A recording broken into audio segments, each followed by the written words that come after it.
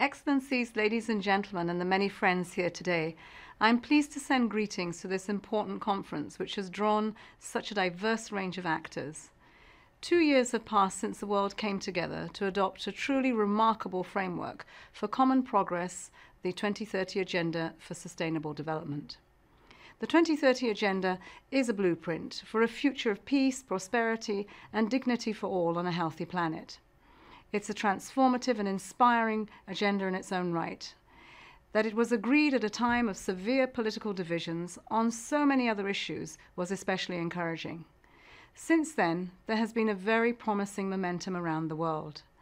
The Sustainable Development Goals have jumped from the General Assembly Hall to communities across the world. They are taking hold among policymakers and in global public awareness.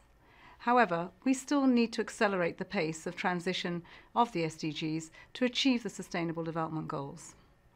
Progress has not been even within countries, across regions, between the sexes and among people of different ages, and inequalities have increased, and too many people remain destitute and vulnerable. To ensure a sustainable future where no one is truly left behind, we need to intensify efforts at all levels. Looking ahead, we know that population is projected to grow to nearly 10 billion by 2050.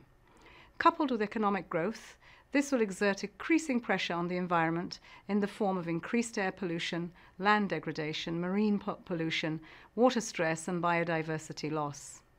And as we all know, climate change is a growing threat. I am therefore pleased that this conference is focusing on scalable new solutions for achieving the SDGs and the Paris Agreement. Innovation will be essential, and multi-stakeholder partnership will be key. I hope this conference provides a platform to build innovative new partnerships for sustainable development. Finally, let me underscore the important role of one key partner, our youth. Today, 1.8 billion young people are between the ages of 10 and 24. Every one of them has hopes. Everyone has aspirations. Everyone has his or her own unique dream. Young people shape the 2030 Agenda for Sustainable Development, and they are central to it, as beneficiaries of the dividends we expect, and as actors and influencers in their own right to ensure the promise becomes a reality.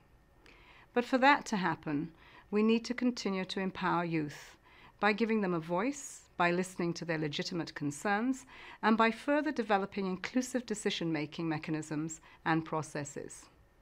To all the students that are here today, I appeal to you to nurture innovative and critical thinking that can support transformational change. The future isn't easy, not now, not ever, but the SDG roadmap gives us direction and it gives us hope. Let us follow its guidance to build the future that we want. Thank you.